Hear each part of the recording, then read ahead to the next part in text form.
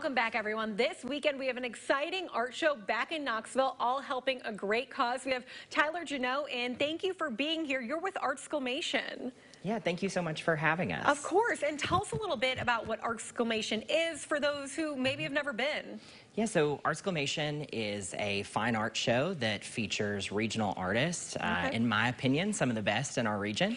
And the proceeds from that fine art show go to support the work for the community that Peninsula, which is the behavioral and mental health arm of Covenant Health, is doing in our community. Fantastic. So going back to help just mental health in our community, I mean, talk about the growing need for that support and those services. Yeah, I think that really the pandemic made everyone much more aware of that than maybe we were before. Most of us stuck inside at different intervals of time. But yeah, it's actually really remarkable the need that we've seen in increase over the last couple years. Really amazing work. Now, obviously, you don't have to go over every artifact that's going to be there, but there is something for everyone, from jewelry to photographs, correct? Yeah, definitely. So there's your traditional painting. Oil is something we've got a lot of, as well as, acrylics.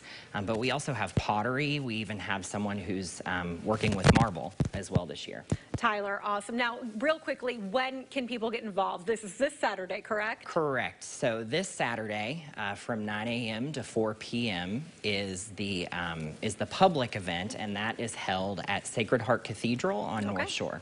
Fantastic. And does it cost anything to get in, or how does that work? No, it's totally free to attend, and we would encourage you to do so and bring some friends just in time for holiday season shopping. Awesome. Tyler, thank you so much for being here today, Thank and you. good luck this weekend. Thank you so much. All right, now, still coming up here today.